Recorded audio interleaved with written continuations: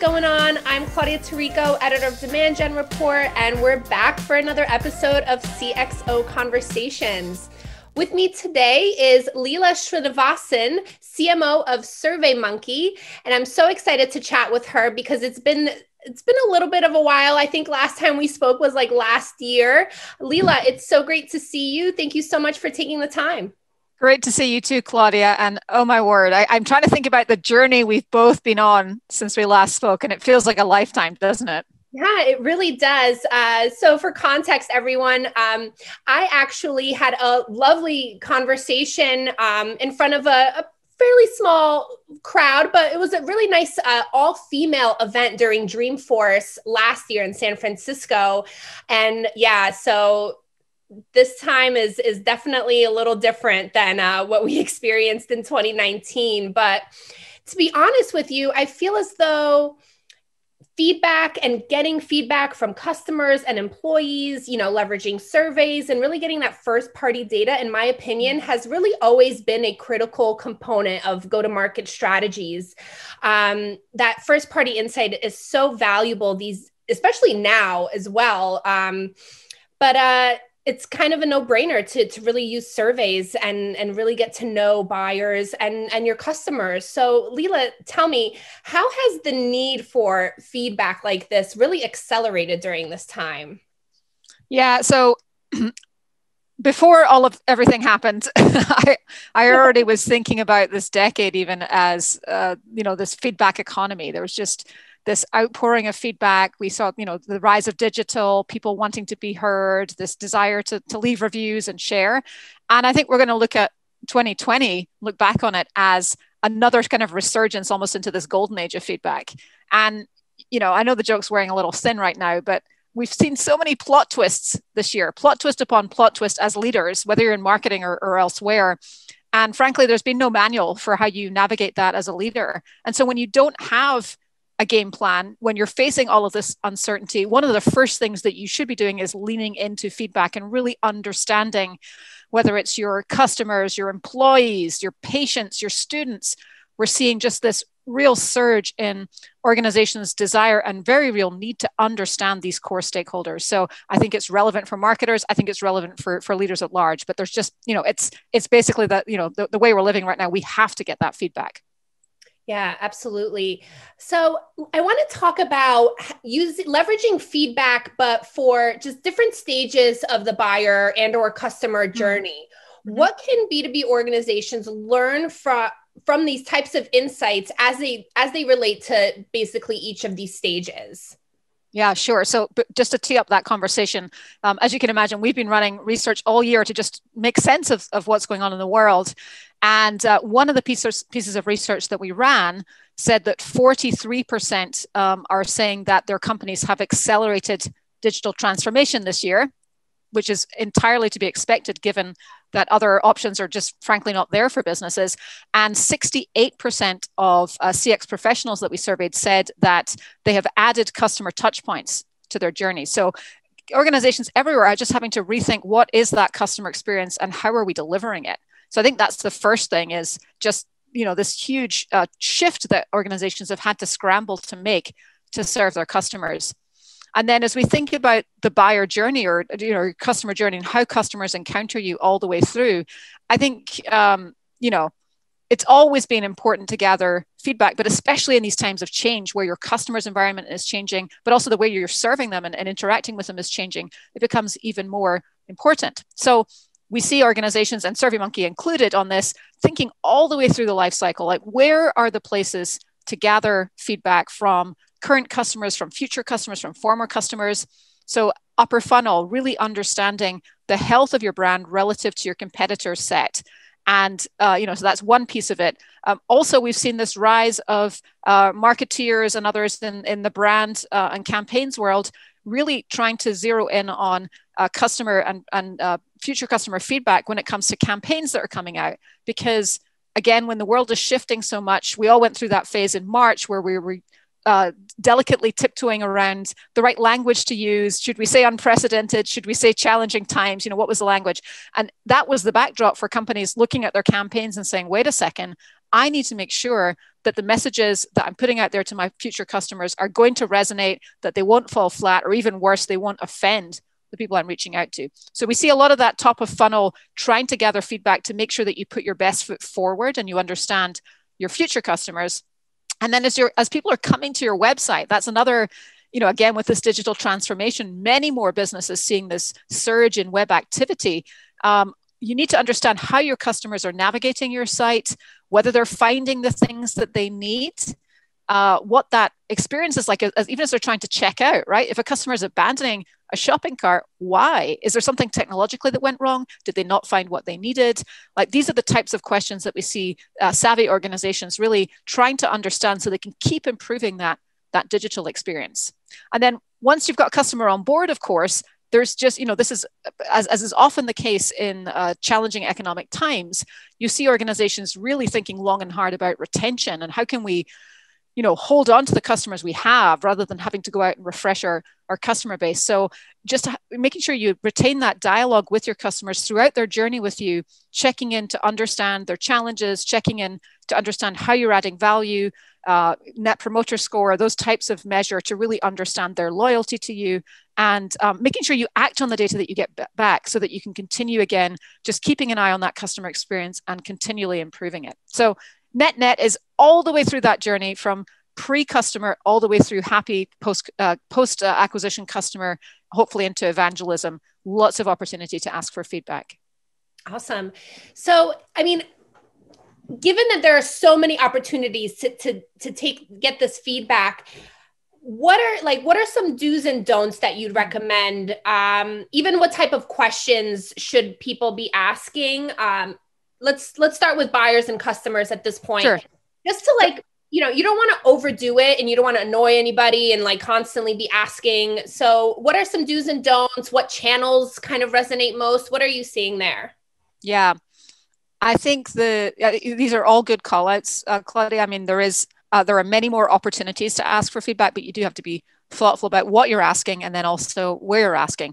So in terms of the questions, it's a little bit based on the circumstance. So I think there's a standard kind of short and sweet set of questions that you ask after support interactions, for example. And it's really important to only get that information after a support interaction, but be able to flag any negative responses and follow up quickly with a customer if they've had a less than stellar experience, right? So there are these standard places in the journey where I think a lot of organizations understand they need to check in and just understand how that particular transaction or that particular activity went for customers. Aside from that, we see best-in-class organizations running regular relational NPS surveys and studies to just understand the overall health and loyalty of their customer bases. When it comes to questions outside of those sort of standard ways of operating, it's funny, I wrote a post on this, I want to say it was about 18 months ago on LinkedIn, just what are the questions you should be asking your customers? And I know that feels like a lifetime away, but there's 18 months, but some of the, just the classic questions or the types of issues you should be zeroing in on, I think hold true. So fundamentally in this era, you should be trying to figure out what can your company do to better serve your customers' needs. So that's one thing, especially when those needs have been changing. And the reason they bought your technology or your business or your service may no longer be important to them. They may have far greater priorities that have suddenly come up in this weird times that we're facing. So understanding how you can better serve your customers' needs, understanding their biggest challenges. I think the route to great marketing and great customer experience is based on understanding your customers' challenges, pain points, and what they're trying to accomplish, and trying to find the zero in on that sweet spot where you can deliver the value to help them overcome that challenge or accomplish that goal. And then really having a strong sense of the value that you provide to your customers. So asking questions around how can I better serve your needs? What are your biggest challenges? And trying to get good answers on the value that you provide, really important for understanding the health of that customer base and continuing to innovate and think through ways that you can continue delivering a ton of value to them. Yeah, and I imagine that this type of feedback, like, yeah, you're getting it to, better serve the customer, but it's also fueling an entire content strategy, right? I mean, I imagine any type of feedback or just responses that you get from whether it's a survey or just, one-on-one, it literally could fuel an entire content campaign, or it could do it, you could write a blog post, an ebook, and things like that. Do you see that often? Oh my goodness, yes. So we were, as you can imagine, we do drink our own champagne or eat in our own restaurant, as I prefer to say. We were always heavy users of our own technology to run market research, basically to basically use in content campaigns. I think that's one of the most powerful uses of survey technology. This year, it's taken on a whole new level of urgency. If you look at sort of the March to September timeframe in particular, we were running weekly coronavirus research in the US, in Canada, in the UK, to really understand how consumers were adapting their behaviors, how they were feeling, how they were thinking, what they were or weren't doing, what they were worried about. And that was all information that we shared freely as a resource for the world at large. But also channeled into specific audiences that we work with who are just trying to make sense of the economy and how things were trending and where they might expect to see things pick up versus drop off. So that was one example.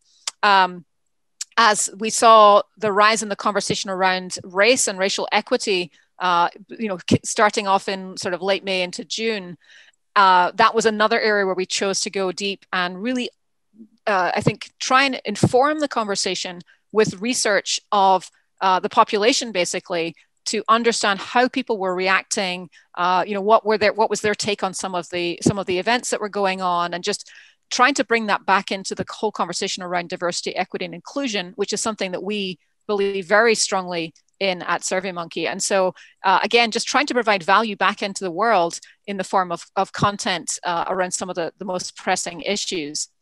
And then on the business side, as we've continued to go through the year, I'll highlight one piece that the team recently put out, which was on what we're expecting to see in holiday shopping habits, because this is in the heels of everything that we've seen this year. Who knows what to expect? How are consumers really thinking about shopping? What do we think they will or won't do? How open are they to new ideas? How many of them are planning to do all their shopping online, et cetera, et cetera? So a whole slew of insights that we're able to provide back out to the business community to help them make decisions. And by the way, the not so big secret is any company can run that sort of research to inform their strategy, in addition to the content that they're putting back out into the world. So I think it's an incredibly valuable use of survey technology. That's great. And kind of moving the conversation a little over to feedback from employees. You mentioned that's obviously a huge component of it. And especially during this time where we're all obviously not in the office together, what types of questions should either leaders or just overall companies be asking their employees, especially this year? Yeah, it has been so important to stay in tune with your employee base. And one of the things that we did earlier in the crisis was actually put up a page of resources, so survey templates that you can basically run yourself or adapt for your company. So if you go to surveymonkey.com/coronavirus, you'll still see those templates up there, and there are a number of different options to check in with employees. But if I think back over the course of the last 9 or 10 months and some of the ways that we've been doing that, so when everything happened and we sent everybody overnight to work from home. We were not necessarily a work from home culture in the past. And when you flip that switch overnight, it's super important to understand how employees are feeling in general. What is making them anxious? Is it, do they have health concerns? Are they responsible for other humans in their life that is causing them to have concerns or just competing priorities? Do they have school-age children at home that suddenly are in having to learn in a whole different way? How are they coping with social isolation? What are the things on their mind, and how can organizations basically do their best to help employees adjust to just a very different way of working? So that was sort of the first couple of months. We were running surveys probably every other week to take pulses on how people were feeling. And one of the takeaways from this year is you can't just do that once and then you're done, because the environment's been evolving in just crazy ways that we couldn't have predicted. And so we've, continued to have check-in type surveys over time so that you just understand how employees' attitudes toward the pandemic or concerns about social isolation are changing as we get deeper into the crisis. So that was kind of all of that. Then, of course, as we all become closer to hopefully going back to work at some point, we've already said for the record that we are going to be not back in the office in a big way until July of next year. So we made that decision relatively early. Nonetheless, one of the things that fueled that decision was understanding what employees needed or what would make them comfortable to be back in an office environment. And when we saw the results of that survey and realized that 2 or 3 of the big things that would make them comfortable, like the wide-scale presence of a vaccine or availability of a vaccine, were things that were out with our control, that actually fueled our decision to say, you know what, we're going to make this easy and clean, and we're going to wait until we feel, post-flu season, post everything else, it is safe to be back in the office, and we think we're closer to being able to provide some of the things that employees really need. So, I think we've continued to use surveys and gather that feedback for navigating this crisis specifically.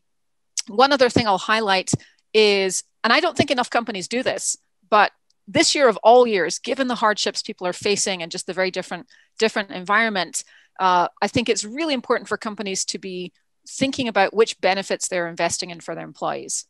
And one of my aha moments on joining SurveyMonkey was that we have historically, eaten in our own restaurant as we do, asked employees for feedback on our benefits packages and sought to understand what else might be interesting to them or valuable to them.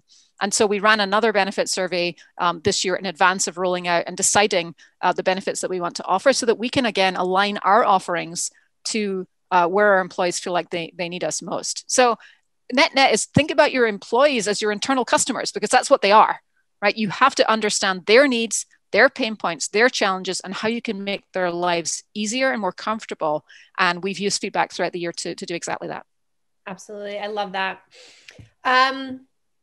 Let's see, what else do I have for you? I mean, just in general, I'd love to just hear any advice that you would give, other companies who are, maybe they're just starting to, or they're looking to incorporate more feedback into their, go-to-market strategies and even planning. I mean, it's already like beginning of the year. So planning for the year ahead, what advice would you give to organizations just starting out and really getting into the groove of leveraging feedback and getting that type of first party insight to fuel their strategies?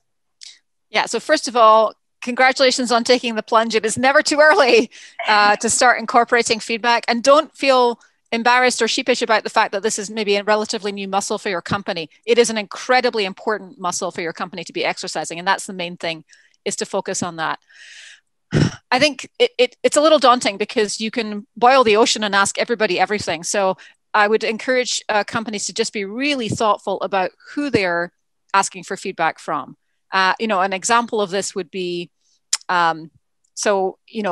a couple of times in my career, at least, we have rethought messaging and positioning as we've gone into a new phase of our evolution as a company. This is outside of SurveyMonkey. We've done it here as well.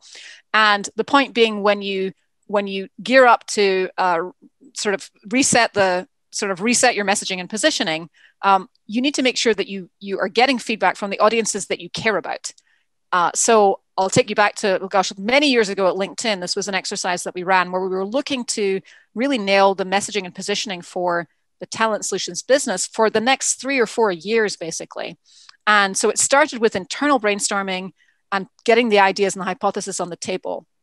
We then took those ideas to one-on-one conversations with a carefully selected mix of customers, prospects, thought leaders in the space to try and narrow the list.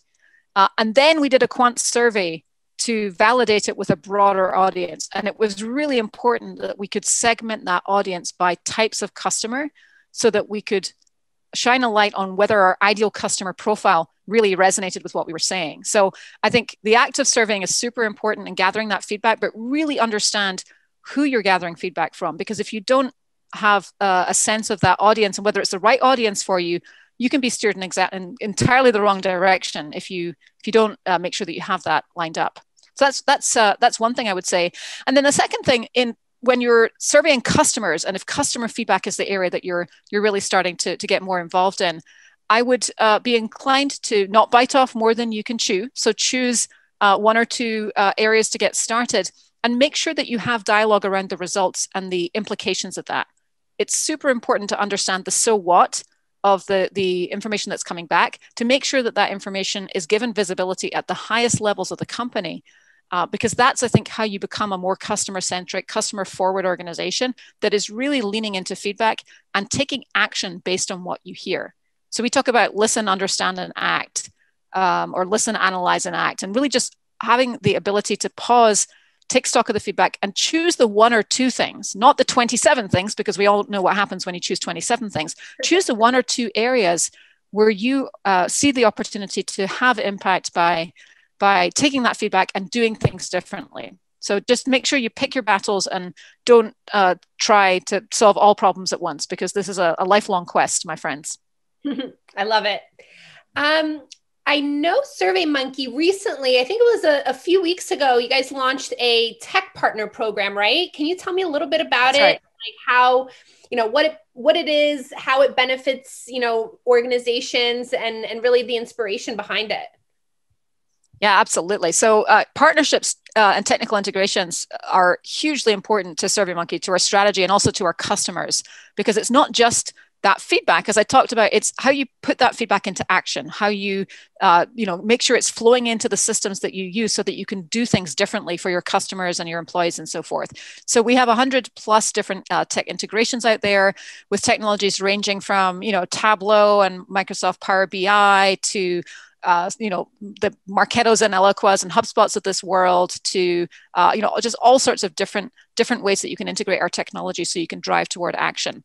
What we decided over the summer was to launch this what we call our STEP program, this technology ecosystem program, because there's a set of partners that were, I think, even more eager to partner and collaborate with us and do some co-marketing and lean into our joint customer bases. So that list of partners includes Zendesk, Gainsight, Freshworks, and others. And the point of the campaign and the program is really to highlight the magic that happens when you take that really important feedback that you're gathering with SurveyMonkey and you push it into these systems that are customer facing or that your front lines are using. So that's been really, I think, a win-win, a win for us, a win for our partners, a win for our customers as well, really, in discovering just how they can leverage feedback in the different systems that they're using. Awesome. So let's steer the conversation a little over to you. I'd love to hear, your CMO of SurveyMonkey. I imagine you manage a large team, or fairly large. How have you and your team tackled this new reality since, from March till now? Have, any key learnings that you could share, any hits or misses that you've experienced? Sure. So it's been a hell of a year. And if any of my team is listening, I first of all just want to say thank you. Because I know it's been tough. It's been tough for marketers everywhere. That's my honest assessment of the situation. And I think that's because if you reflect on how much uncertainty and how much flexibility has been the thing that's needed from our businesses, right? We entered the year with grand plans. We had this proactive strategy in place. And then in March, a lot of the specifics of that plan went straight out the window because channels were closed down, or certain messages that we had thought would be the way we wanted to proceed just weren't relevant and weren't going to resonate in this environment. So I am really so proud of the team for their ability to roll with the punches and display that resiliency that has been, I think, the hallmark of marketing teams everywhere in 2020. And what is exciting and gratifying is I've seen the team do some of their best work by focusing on where we can add value for customers. So really going back to basics, this has been the year of helping and not selling, in my opinion, really focusing in on, okay, where do our customers need us now? How can we add value in that moment? How can we just be the best possible partners for them so that they continue to work with us through thick and thin? So that's been super important. And, that's even in a world where the higher level strategy of our business hasn't changed, right? We are we are now a what we call three pillar organization, where we have three product areas that we're known for. One is our classic surveys business, from individuals all the way through into large enterprise, leveraging survey technology to get feedback from the constituents that they care about the most. The second pillar or area is our customer experience business, where again, we've seen with digital transformation, especially the importance of making sure you understand feedback across all of the channels where you're encountering your customers. So taking that multi-channel approach and being able to pull the data together, and also just be agile in doing that and be able to move quickly. Third business being market research. And we've just seen, again, this avalanche of need for businesses to really understand the market and how it's shifting and how they can play into those dynamics. So the overall strategy remained the same to pursue these three pillars, but the how of how we've done it has been enormously different, as you can imagine. So I think what has been really important for the team is trying to help them prioritize as much as possible. I think that's true in good years as well as bad, but if we've learned anything this year, it's the power of focus and the power of having a spreadsheet where the ideas live and knowing consciously what is below the line. Because even if it's a great idea, you just don't have the capacity to do it while you're doing all the other things. So I've been trying as much as possible to help my leaders really embrace that power of focus and prioritization, to make sure that we try not to sign up for too many things, to make sure we leave some slack capacity, because if anything can happen, it will happen. And we've seen that time and again this year. And my message for anyone listening who is outside of marketing, perhaps in other leadership positions, is this year we've really seen that it's time to start treating marketing as a scarce resource. We are not just, there to catch all the things. That becomes really draining and exhausting. We do our best work when you think about marketing as a scarce resource, the same way that you think about engineering and other constrained areas of your business. I love that. And honestly, I can't agree more. I mean, I'm sure your team is probably, phenomenal, but just overall marketers, just from the work I've been doing over the summer and ever since, March, the amount of creativity and innovation and agility from B2B marketers and even B2C marketers has just been really, truly outstanding. So it's really nice to see, all of this new stuff come out from something that has been so awful. So that's definitely, to me, a silver lining of the whole thing for sure. Talk to us about your role as CMO of SurveyMonkey. How long have you been there? And, what have been your top priorities and key learnings so far? Even, let's say before the pandemic or before 2020 even. Let me try and cast my mind back for you, Klaudia. So I've been at SurveyMonkey for about 2.5 years now. And I came in as the first CMO. The organization had obviously had very talented marketers at the company before, but those marketers had been split into different teams and were reporting into different places. And so I had the privilege of coming in and creating one marketing team when I joined back in April of 2018. It's been an incredible journey so far. The first 6 months were pretty much dominated by our preparation for an IPO. So that was September 2018. And really since then, I think what we've been doing is continuing to build that story externally of feedback as a mission critical endeavor, as something every organization needs to be leaning into. And also along with that, doing more and more to try and shift the perception of where SurveyMonkey plays in that space. Our roots are in a sort of consumer grade, easy to use technology that you buy online. Anybody can fire up SurveyMonkey and get going in minutes. It's incredibly powerful underneath the hood. So that's all good. But where there was a gap in understanding was just the fact that, as I mentioned earlier, SurveyMonkey is being used in some of the largest companies globally in very large enterprise deployments because feedback has become central to the way those organizations operate. And so I think a big part of the journey so far and the journey that we're looking toward as we continue ahead is to keep telling those stories, to keep elevating customers who are doing amazing things with our platform. And frankly, I always feel that marketing shines the most when we actually put our customers in the spotlight and have them share their experiences and tell their stories of transformation, which are powered by SurveyMonkey. So we've still got a lot of work to do, but I remain more convinced than ever that these three areas where we add value in surveys in general, in customer experience, and in market research, these are all very fast growing, businesses and areas where feedback's never been more needed. So we're excited to keep forging ahead. That's awesome. And what about, in terms of conversations that you're having with other leaders, whether it's in the space or even outside of the industry, what have you, learned from them? I usually like to ask this question because, it's CXO conversations. So what other conversations or questions, that arise are you having with other CMOs, and how are stress levels and priorities kind of changing? Yeah. To go back to something you said earlier, Claudia, I think this is a silver lining actually of the pandemic is I have been part of more CMO huddles and more peer conversations than ever before in 2020. And I think that's because we're all facing new challenges for the first time. And there's been a lot of comfort and value in checking in with one another to understand whether the things that we're experiencing are normal and on a par with other organizations, whether we're missing opportunities, what's working for peers, where are some of the areas that they're struggling. So there's been a lot of experience sharing this year, more, I would say, than in typical years. And I think I feel fortunate to have this network of peers that I can turn to for all manner of things. So recently, we've been having more conversations around team structures, and I've been gathering experiences from my peers across organizations just to better understand some of the different options for structuring teams as we continue to evolve. We've talked through what tactics are and aren't working on the demand gen side, how soon we think live events are coming back, how organizations are budgeting for next year. I mean, there are all sorts of different ways where we can compare notes. So it's been really, I think, helpful for the CMO network to come together formally, informally, and just use one another as a sounding board.